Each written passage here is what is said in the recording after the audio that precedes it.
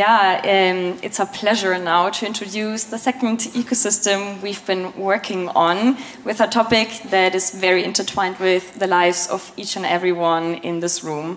It's food.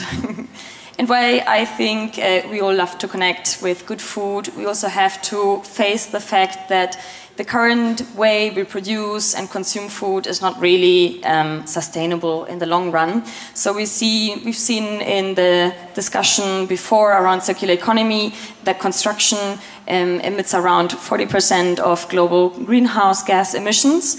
The food sector emits around 30% of global greenhouse gas emissions, so that's also a ton. And while on the one side we have a lot of malnourished people, on the other side we have a lot of obese people. And you can only imagine what this creates in terms of economic costs, but also social issues and environmental issues. And so when you turn this around, there's a lot of impact to be made, which is where we are in the game for sustainable food. And you've just heard about the principles of circularity, and we also like to apply this to the sustainable food system, because that just changes so much around and makes it more sustainable. At Impact Hub Berlin, we like to support impact entrepreneurs that dare to think differently about how we produce food, maybe using less land, using less water, also creating more biodiversity. We also like to support impact entrepreneurs that use technologies to organize the global supply chains that we have for food. And we also like to support sustainable entrepreneurs that make all of this supply chain more transparent, so that consumers actually have the information available they need to take the decision for the good product. And last but not least, we like to support impact innovators that do not look at the leftover of food as waste, but actually as resources for new products to be made. And so you see that we look at the whole value chain of how we produce food, how we process it, how we get it to the people, and how it is then not being wasted.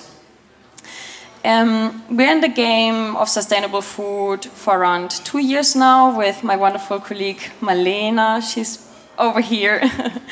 And one of the programs we've been running is the Feeding the City Incubator, another 6-month program for early stage entrepreneurs who, as the name says already, have innovative solutions for feeding a growing urban population.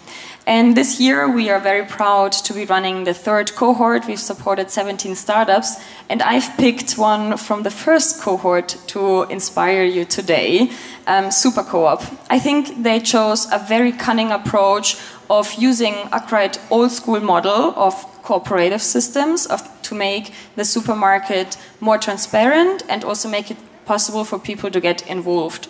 So how does their model work?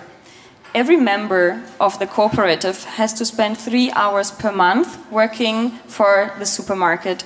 And so they are part of the whole process of sourcing the products and also of how they're being sold.